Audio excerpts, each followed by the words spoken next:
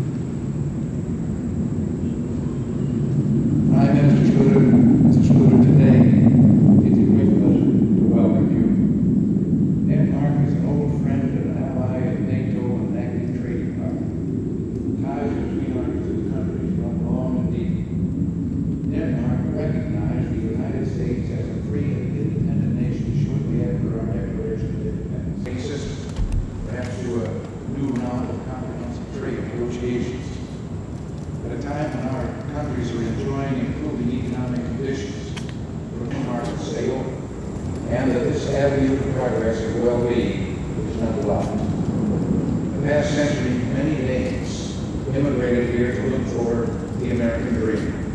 With their hard work and good citizenship, they not only made that dream real, they helped build a great nation. And we'll have not just 4 decades of peace, but a century of peace. More stable peace, which is what we want most. Next, we have already reached out in the cause of a safer world on numerous occasions, and we will continue to do so, as well as a lowering of the level of conventional forces.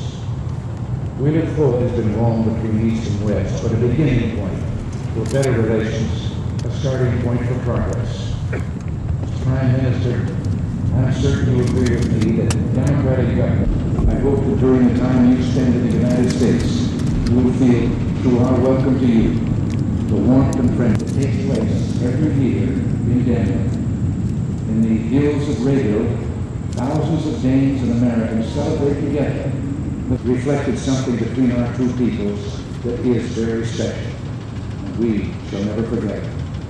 And to us, then, on behalf of all of our citizens, welcome to America.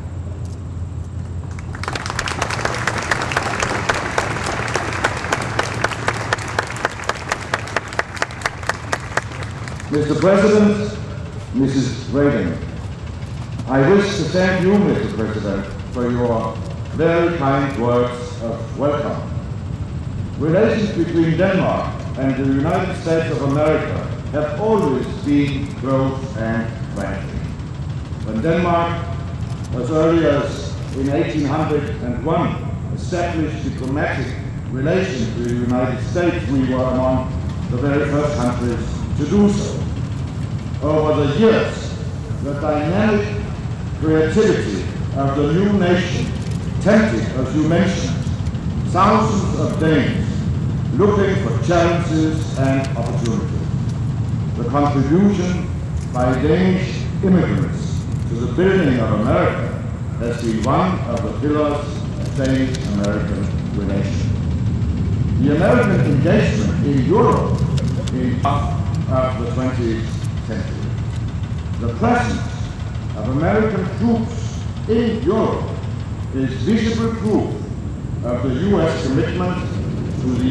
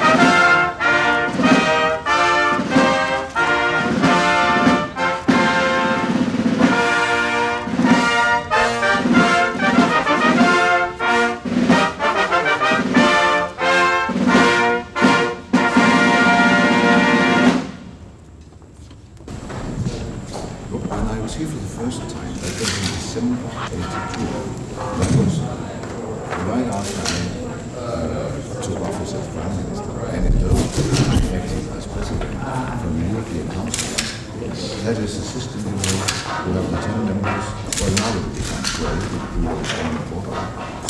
and the presidency changes every 6 months.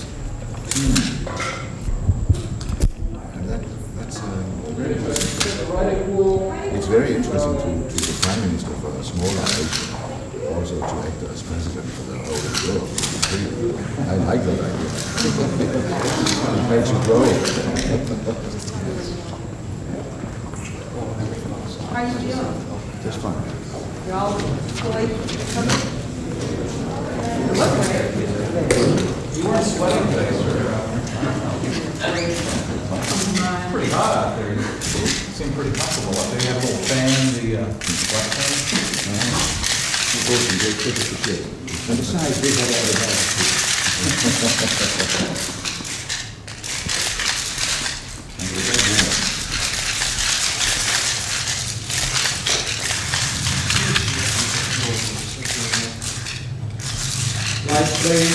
To your left, to the open door, please. Sit there.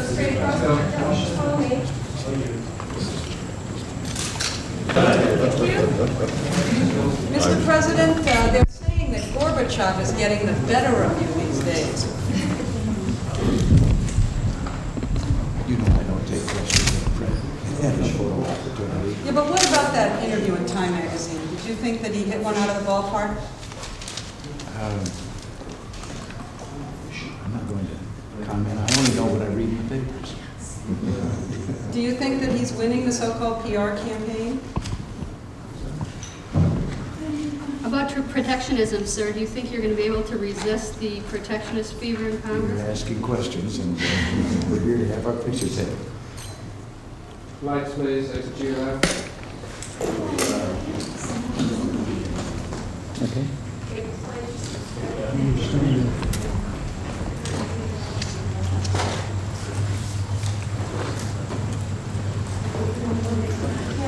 Next, quickly, please.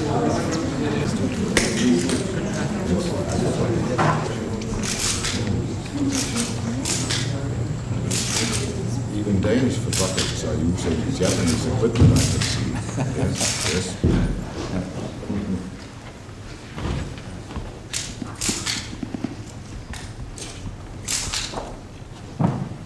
Mr. President, what do you think about the reaction to your order yesterday on South Africa, the reaction in South Africa? No comments here, please. We're trying. I know. No little break today? Even pressing. Please. Thank you. That's all.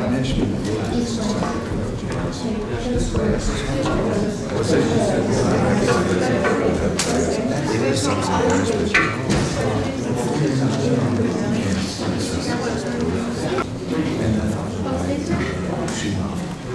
because she was there. She's very nice to me. Yes. Really? She's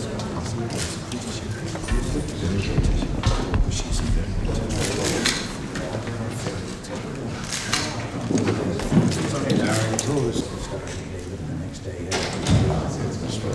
start David. And this was lost. She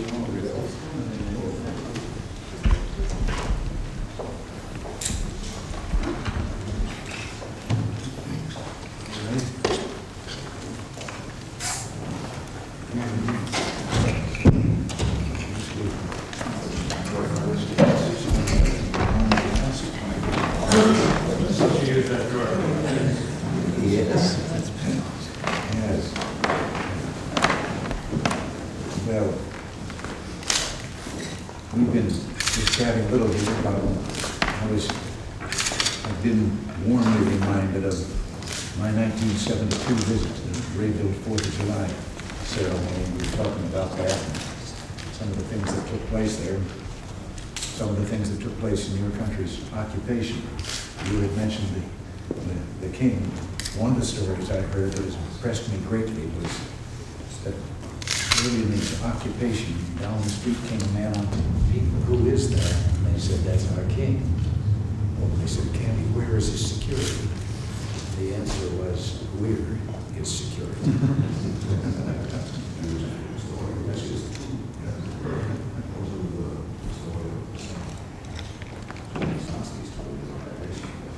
Jews were asked to carry the star. What happened the next day? The Danish king asked the one if he wanted to wear one in person. And what can you do if you are? And every Dane on the street the next day when they went over, every Dane came up wearing the Jewish star and the Star of David. Well, it's a great pleasure to welcome a fellow conservative and a representative of one of our oldest allies. I was aware of two Jorgensens going through the receiving line today.